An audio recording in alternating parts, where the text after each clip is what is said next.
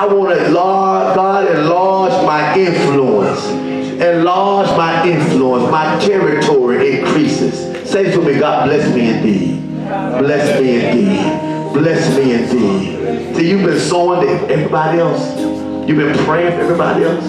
Like I said, now it's your turn. Now it's your turn. It's your turn.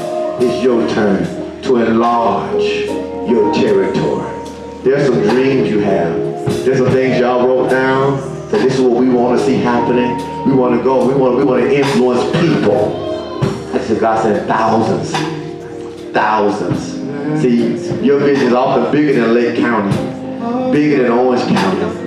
There's some doors that have been closed, some people who have hurt you, but God come here to open up bigger doors for you. Don't ever get bitter. God said get better. Don't allow that hurt you to keep you bound.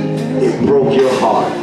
All that you've given, all that you've done, sacrifice, giving your last to make others look good, others feel good. You propped them up real high. You said all kind of good things. You covered them.